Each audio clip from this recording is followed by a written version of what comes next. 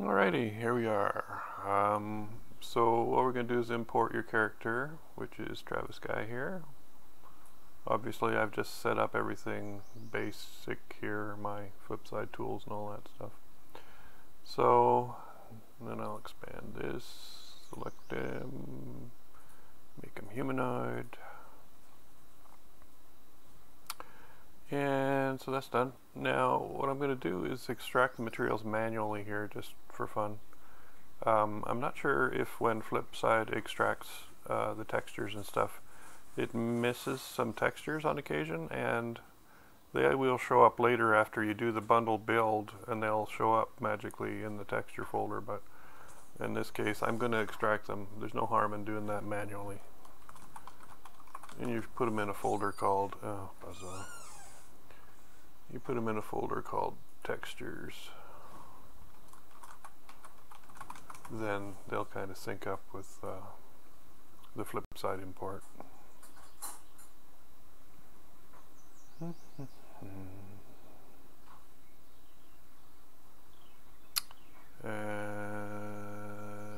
there you go, and it's got the normals as you see, which had to be fixed, so fix them. And now we want to extract the materials the same way. I know you know all this, but not necessarily. We don't usually do it manually, but I'm just doing it in this case just to make sure we get everything. So you can say the avatar has changed once we did the import, so it looks like it's supposed to look. But now we still have to import it into Flipside, so we hit import. And then let's put a light on it as usual so we can see the reflections and stuff. Yeah. And we'll go have a look, and what I do is turn off all this stuff. Oh, not that, but the grid. And I reduce that down to 0 so it's easier to see. So now we want to deal with the hair. Now one thing for later is just, this isn't something you're going to do right now, but as you can see there's hair in here, and often you can move it. In this case you cannot. But if you ever want to get rid of it, and you'll see why I'm doing this later, we go to cutout and then just get completely rid of it, and you'll still see the outline, but really it's not going to be visible. But for the initial part of this, we'll ignore that. So there it is back again. Now the thing you want to do is go into your textures folder and look and find the opacity texture for, and really it's for any object is going to have an opacity texture. Some make sense, some don't. Sometimes you're going to find a fishnet kind of thing going on, and if you use the opacity, then you can see through it and it looks proper. And that's the same is true for helmets and stuff where you've got a visor. They often have the opacity that will help you turn the visor clear. Anyway, for in this case we're just dealing with hair, and as we can see here, there's hair opacity, which is nice. It's not necessarily always there. Sometimes you have to go digging for it in the textures folder or back into the Fuse export textures. But the one thing you have to do if it comes in looking white on black, basically the black is supposed to be transparent. So on a JPEG, which is, or this is a PNG actually, so we might be able to just hit that and nothing happens. I'm not quite sure. PNGs normally can come in with the transparency already kind of running. In this case it doesn't seem to be doing that, so we'll hit the grayscale. And basically that takes anything black and it makes it transparent. So you got to take that grayscale and apply, and then this will change. You'll see that now everything but this stuff is transparent. So that's all set to go. So you go back to the hair, go in here, and you'll find in the albedo that is actually the blonde color and the streaks and all that stuff. But what we want to do is get rid of that. So we're going to take the opacity, which we just made transparent and proper. We're going to drag it in there, and then you can say it looks pretty goofy. That's because we've replaced the actual texture for the hair, which is here, and there's nothing there. Basically, it's based. Now, what you can do actually is you can color it, so that's kind of cool. But if you want to use the original, you take it and drop it into this detail albedo, and now it still looks goofy. So what we want to do is change this, and you have the option of changing it to transparent and then fooling with this, which produces, it can produce a fairly realistic hair effect. There are issues with it, and you find it if it's really bright like this. I'm not quite sure why that is, but you can tone that down this way, and as you can see, it looks, you know, if I could show something else there, you know, it starts to look pretty realistic within the limits of whatever hair model they're using. I didn't put any double-sided shader on this one, so it's probably going to be a little better with the double-sided shader on. Anyway, so just go back to the hair. Now the problem with transparency is that when you get overlaying transparencies, like if there's a window, if he's looking through a window or something and that it's transparent, this will all go nuts, and it won't look great. And sometimes it's like real wispy and you can see through it, so that's not always great. All you do is go and change it to cutout, and then futz around with the cutout here. You can do it here. Thank you, dear. I'm being served breakfast. Isn't that nice? You can futz around with the cutout here, and as you can see, it kind of gives you the individual strands. Now they're very hard, but still, I mean, from a distance it looks a little better, a little softer than, you know, the normal chop kind of effect. Wish I could get rid of this outline. What that is. Anyway, so then you can play with this cutoff thing and just, you know, get it to where it looks decent. It's not square. This is what you were complaining about, I think. So just get it to where it looks kind of strandy, and that looks a lot better. And then you can go back in if you want, and you can overlay a color on it.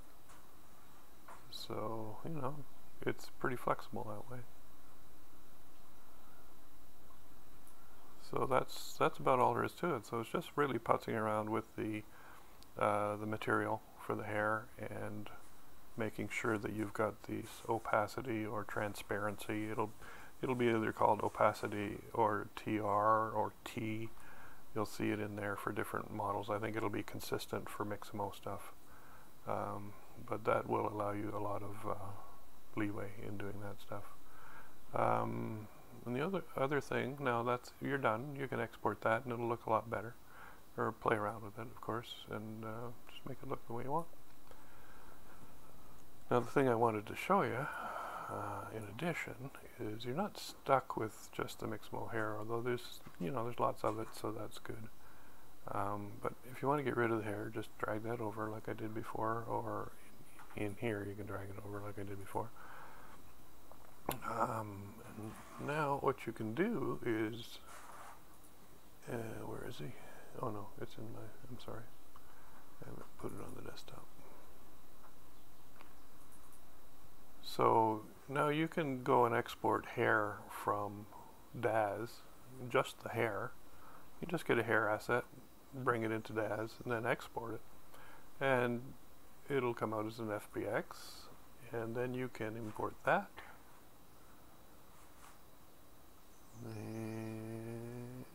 Eventually, I don't know why these imports take so long sometimes. Hair is funny stuff because it has a lot of meshes and stuff, and I think that takes a long time to import sometimes. So now it's imported, and so it's right here. So what you can do is find the head, and so it's there. And this is what the hair looks like, and it's very blocky, of course. So then well, I shouldn't do that. I should extract, pardon me, extract the textures for the hair, And I don't know, we'll just put it into the same, no we won't, we'll put it in this so I can find it easier. So it'll just show up here in the assets folder. And then we'll extract the materials into the same folder. Or maybe it's not, maybe it is putting it somewhere, I don't know. No. Anyway, so if you don't lose it like I just did. So it's finding its way here. So this is the Thistle stuff, and as you can see, it comes in with a transparency map, and it's just called T7. There's another one here because it's made up of multiple meshes, and it's also got the cap, which is what sits on the scalp.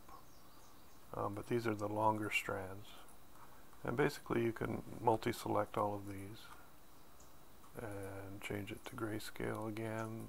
Alpha is transparent, and then hit apply. It'll make all these transparent. I'm just doing this just to show you because I'm not going to go through the whole process again. So now we can go back, and now we found the head, and we will just drag the thistle hair onto the head. You'll notice it's not there. That's because it's way up there, and it always is in about the same place. So you can just drag the Y factor for the hair down and plunk it, and it usually goes pretty close to where you want it. It's usually a little behind. When you get down to this point, it's better to use the positioning tool. It's a little more precise.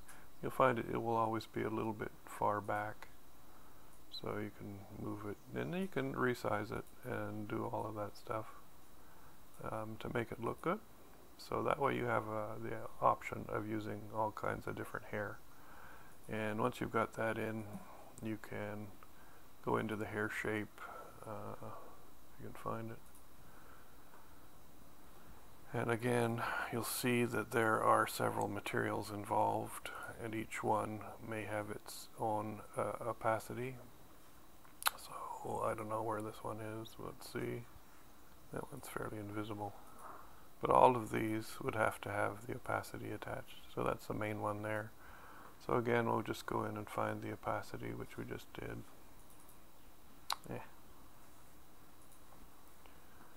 And I don't know what it is. I don't know which one it is, but if you hold down Control and click this, sometimes you'll see something that'll tell you that it'll match up. In this case, it absolutely does not. So let's just say it's this one here. So it's the same process. As you can see, that makes it look a lot better. It's a little hard to see with the other stuff there, but and then you can just go drag the original hair and stick it in there, and that'll give you your coloring. So let's try maybe this one as well. I don't know if these are the right ones, but you basically have to go through and either experiment or just find, you know, which ones are which, and then you can play around with them. They're set to transparent. I don't quite know why, but anyway, you check that and you can make them transparent, or go back to cutout like we did before. And as you can see, you can then modify all of the different components of the hair. And in this case, you absolutely do not want to use transparency. When you get multiple components overlaying one another, the hair will just look like a hot mess. Once you get it into Flipside, it'll just be a big bright ball of craziness, so you don't want to do that. So always use cutout when you can. You'll get a little rougher effect, but I mean, if you could use transparent hair, it would look really, really nice. But in this case, you just can't do it. So just go to cutout and then just adjust. So you get it looking as good as it's going to be. And that's all I'm going to do today. So I love the stuff you're doing, by the way, and hopefully this will just bring it up another notch. So have a good day.